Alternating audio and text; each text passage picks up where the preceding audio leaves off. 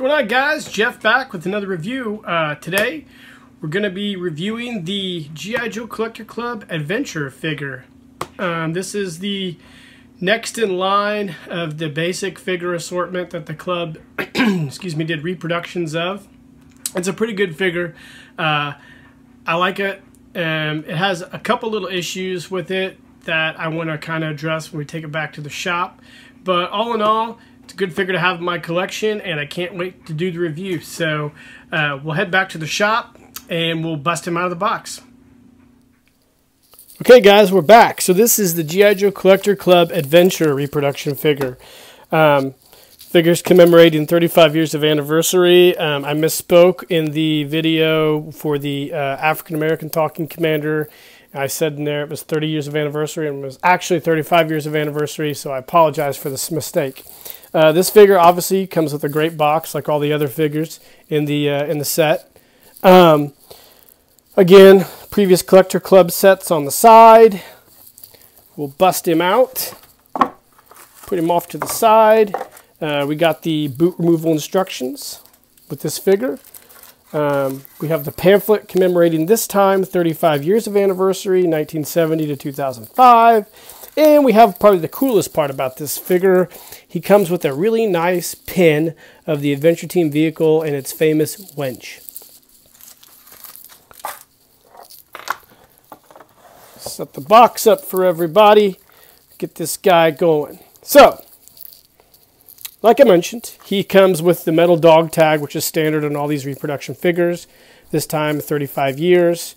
The BDUs on the figure are very nice. It's a nice reproduction of the light khaki color, reproduction boots, shoulder holster with the standard classic Adventure Team revolver.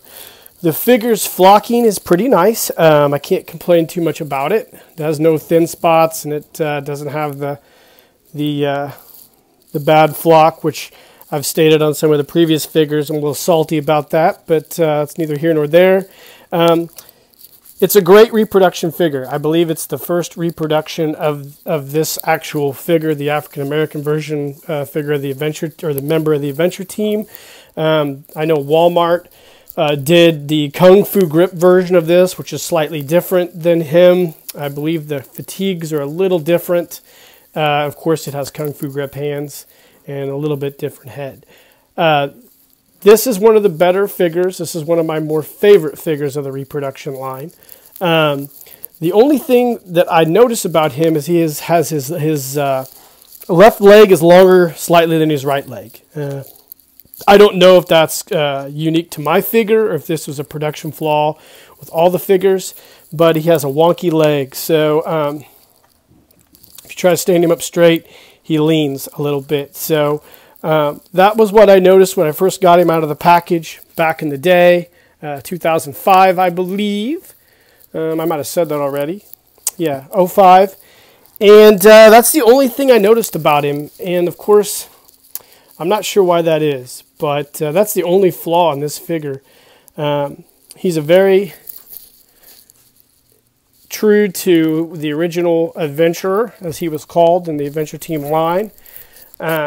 This is a cool figure to have in my collection. I've not seen many of these online. I'm sure there's a ton of people that have them, obviously. There was a lot of members of the G.I. Joe Collector Club. But this was a figure that you could actually buy complete with box and a figure. I know later issued figures came as a membership figure in some cases, and then you would actually buy the gear and box separate. This is not the case. Like I said, he was around 50 bucks, I think, looking back at my old club newsletters in the back where they used to sell these. It's a great figure to have, and I'm pretty lucky to have him in my collection. This is not really a long review. I don't have a lot to say about this guy because he's pretty basic and pretty standard, and there's not much wrong with him other than the leg being longer on one side or the other. And again, I don't know, maybe I just got unlucky when I bought this guy. I do notice that there were, in a lot of my G.I. Joe Club figures, there were some production flaws in some of them, and I'll talk about these in later figures that I have, namely the Super Joe figure.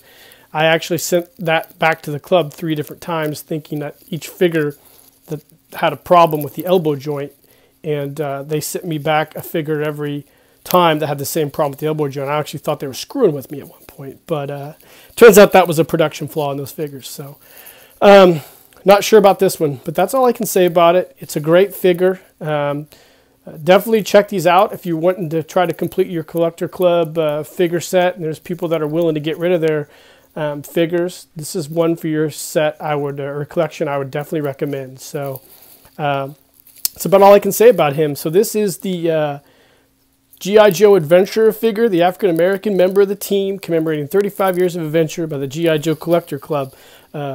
Like and subscribe to the page, share these, dislike the video if you don't like it. I don't really care. I just like interacting with you guys.